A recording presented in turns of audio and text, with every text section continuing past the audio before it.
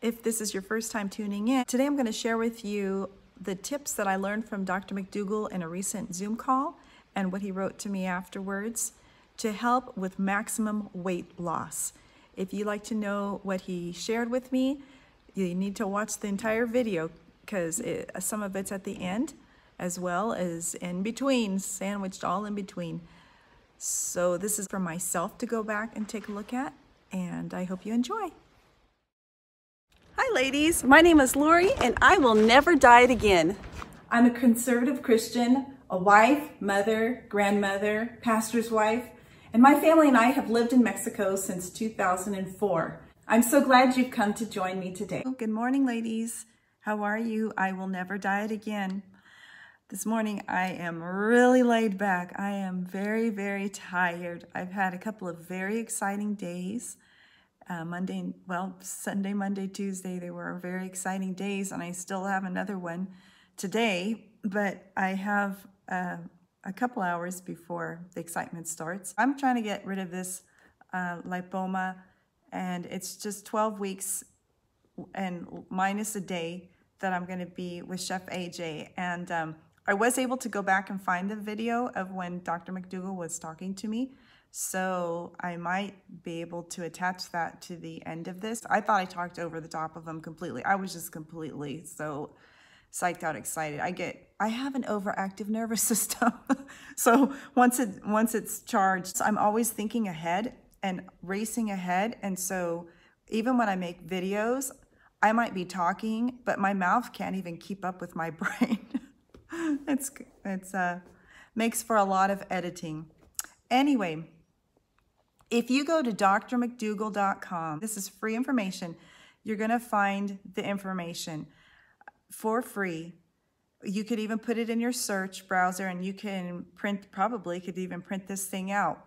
But here it is online. It says drmcdougall.com, McDougall Program, Maximum Weight Loss, 10-point checklist and recipes. It was published in 2019. So let's just go over these. If you need a little kickstart or would like to add some meals with low calorie density, try some of our maximum weight loss recipes. I'm not going to be using a lot of recipes. Basically, he was saying to keep it really simple. So I have a tendency of eating the same thing over and over and over again. That's one of my husband's biggest complaints about the way that I eat. He's like, you're just so happy eating the same thing over and over again. And he says that he wants more variety. So for these 12 weeks, I'm just going to keep it extremely simple, which means I'm not going to be making recipes. I'm not even going to be using the recipes. Why? Because when you start blending foods together, it's less work for your body, and we don't want to take away and reduce the amount of work that our body needs to break it down. So we want, because it's burning calories by breaking the food down and going through the process. So I'm going to skip recipes. I'm going to keep it so simple. It's going to be baked sweet potatoes mostly, unless I run out, and then it's going to be the sweet potato fries. I like the air fryer. We have a new air fryer that's part of the toaster oven. I love it. I had gotten one of those little topper things that goes over your Instant Pot, and it was just so small. I couldn't hardly do but a few fries, and it seemed like it burned. So the toaster oven style air fryer works fantastic. Now he says this particular thing, it says to follow the 50-50 plate method for your meals, filling half your plate by visual volume with non-starchy vegetables and 50% by visual volume with minimally processed starches, choosing fruit for dessert. So in his book, The McDougall Program for Maximum Weight Loss, he has 3 plates. So the last plate, which he calls it the Hasty plate, is 1/3 starch. That's what I'm aiming for. Now yesterday, I think I ate more starches. Yesterday I ate a nectarine for breakfast. Then I had that big salad that I showed you yesterday, and I ate almost all of it. There was probably 1/8 of it left in there. Then I had my sweet potato fries with 1 pound of sweet potatoes. Then I still wanted something, so I had, and I don't know if it was a cup or 2 of Peruvian beans that I had already cooked in my refrigerator. They were already pre-prepared. And I added, I don't know if I added a half a cup or less of corn. And then I had my oatmeal. And in my oatmeal, I just drizzled, so maybe a teaspoon of maple syrup on the top, and I ate it. Because he said, don't cook it in there, and don't, mix it all in there, because then you're going to eat more. And I want to be staying away from those sugar, meaning like maple syrup or plain sugar type food, because I'm wanting my body to burn up this stored energy that I have on me. Okay. Now, he says greatly reduce or eliminate added sugars and added salts. This includes gourmet sugars and salts too. If either is troublesome for you, you can eliminate them. So I'm keeping it just to flavor it so that I'll eat it. So it's just sprinkled on top after you cook something. Eliminate all animal, we know that. We're not going to eat any animal foods. Eliminate all higher fat plant foods. That's the nuts, seeds, and avocados, tofu, and soy. So none of that right now. This is temporary. This is a temporary version. Okay, eliminate any added oils. We know that, so no going out for me, which I don't normally go. If I go out, I take my food or pre-eat.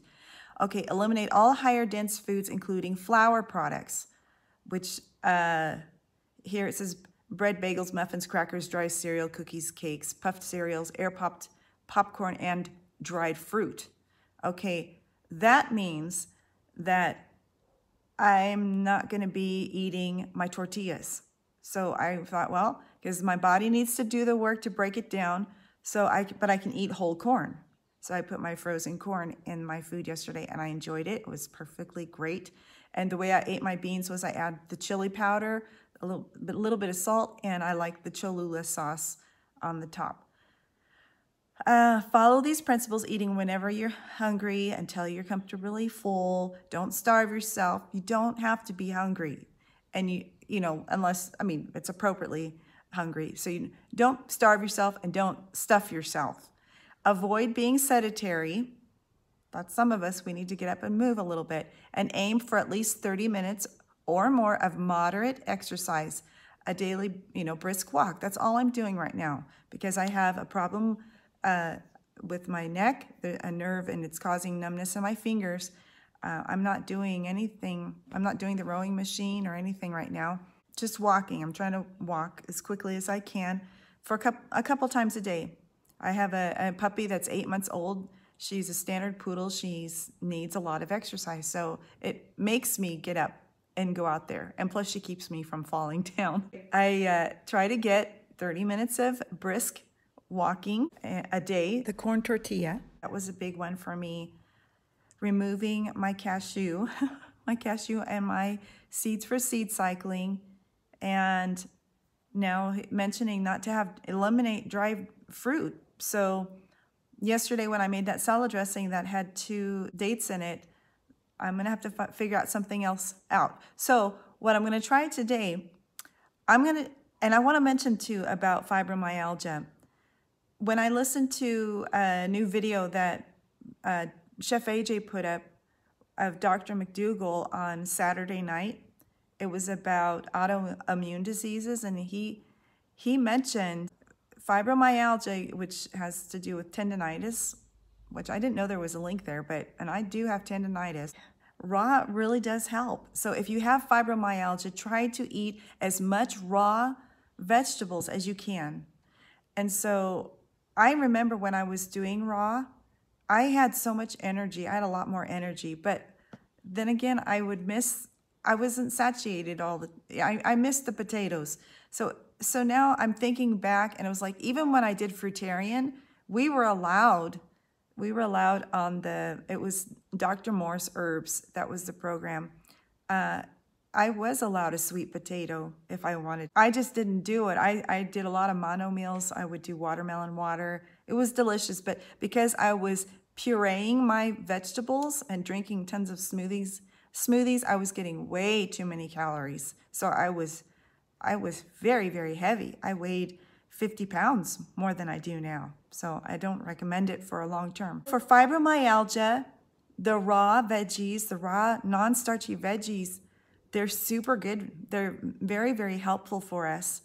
And yesterday I topped my salad with my fruit. It was delicious. Now today, and what I decided I would do, because I'm trying to avoid the salad dressings, I'm gonna go try to find a Grey Poupon name brand. It wasn't in one of the stores I go to. We have the one that I buy here, which has 11 grams of fat, which my husband said it was 11 grams of fat per 1/8 of a jar. It does have a lot of fat. So I need to go find a zero fat Dijon mustard. And maybe then I would do a 3-2-1 dressing. No, I wouldn't, because that has maple syrup in it. So just to make it more simple for myself, here in Mexico, we do a botanical, which is little like veggie sticks, and they put them in a tub, like a 1 liter tub, and you can buy them on the beach. You can buy them prepared in the grocery stores, and then you can find little stands on the side of the road, and then you sprinkle lime juice over the top of it, and you put some tajin, which is like some spicy stuff on top, is the way the Mexicans like to have it. And I'm thinking, ooh, it's getting warmer now. I'm gonna make botanicals. That'll be my non-starchy veggies. So I have some non-starchy veggies that were ones that I like to cook. I might gift them to my son and just go for the botanicals and eat my botanicals as my non-starchy veggies, which is gonna have carrots, celery, jicama, zucchini, cucumbers. Cucumbers are really yummy in it. And then make a big old botanical and try to ratio it out where I'm having 3/4 of that is my diet every day, and then just 1/3 will be my sweet potato fries, or just the sweet baked potato. And also having my half a cup of oats, my half a cup of oatmeal, and just drizzling the 1 teaspoon of maple syrup on top. And I think I can stick with that for 12 weeks. I think I can. I think I'll like it. Also, in my botanical, they don't normally sell botanicals with broccoli in it, but I think I could throw in some broccoli and cauliflower and to the side, and I'll just sprinkle lime juice on the top and maybe something spicy, something, red pepper flakes, or I'll probably try chili powder on the top just to see what I think about it. And because I don't know if the tajin has sugar in it or not, but I'm rambling here.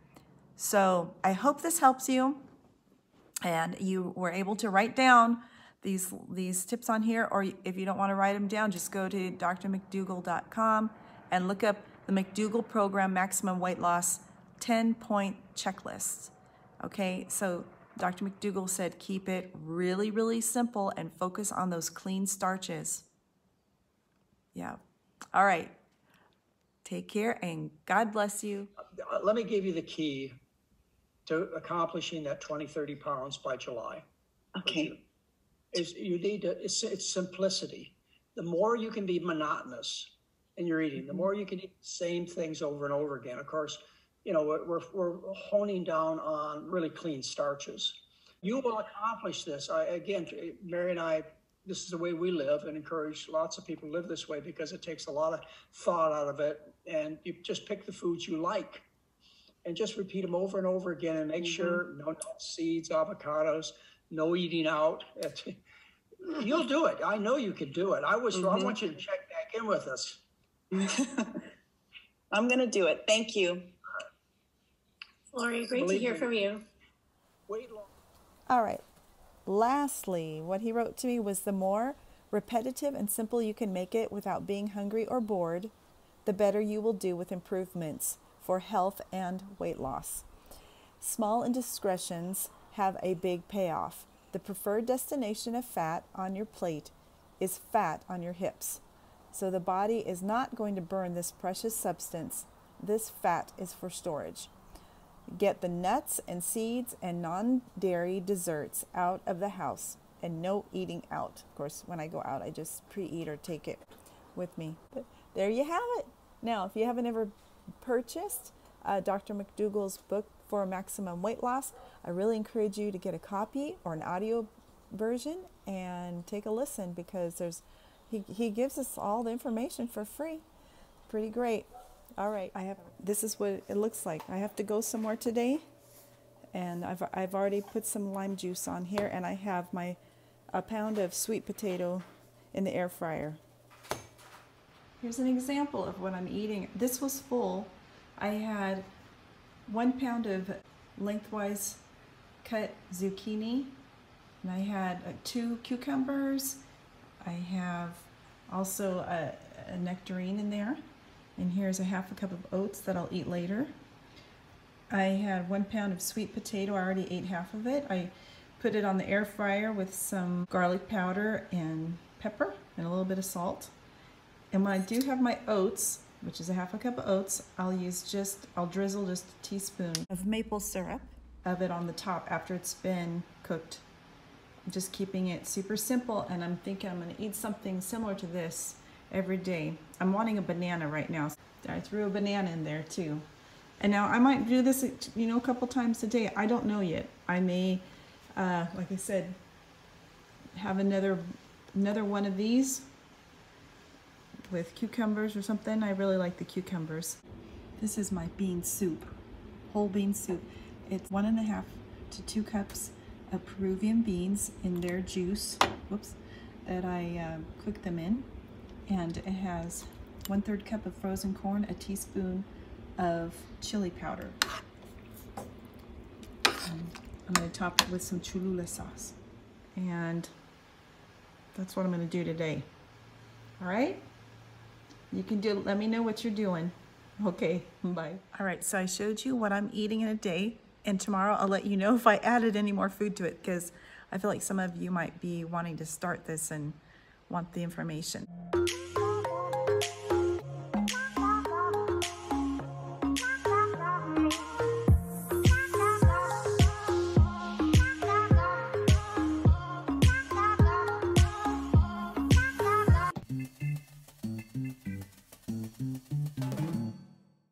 Like and subscribe, please.